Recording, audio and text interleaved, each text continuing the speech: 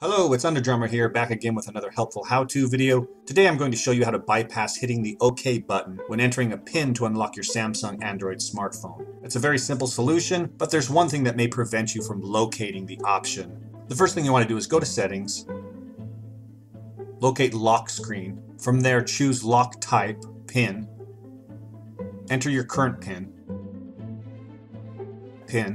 enter the new PIN, and now here, if you just hit the Done button on the keyboard, you won't be able to locate the option we're looking for. So you want to hit the back button on your device, and this will reveal the Confirm PIN without tapping OK option.